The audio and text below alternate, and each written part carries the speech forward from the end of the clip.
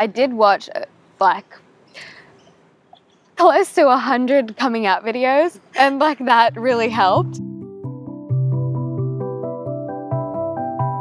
I realized that I'm really close to my dad. We live really far away from each other, and we only get to talk on the phone maybe like once a week for an hour. I didn't want us to develop our relationship with on a shallow level like that, and I just wanted to like sort of break the ice. So yeah, I told him that I was bisexual, and he just thought I was like confused and going through a phase and trying to be different. I was upset about that. I had a long think about it, and I came to the conclusion that he is a 52-year-old man who grew up in Kenya, which is like a predominantly Christian country with a really like strict family, and I thought, okay, that was his lifestyle.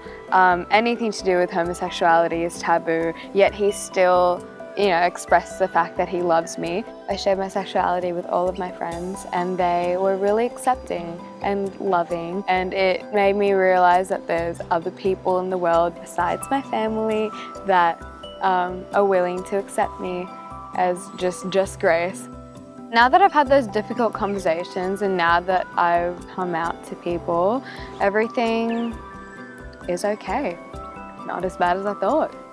My advice to anyone in this situation is be okay with yourself before you tell anyone. Be like somewhat alright with who you are. Don't go looking for approval in other people, because you might not get it, and what's important is that you accept yourself first, because you're the one that has to live with you.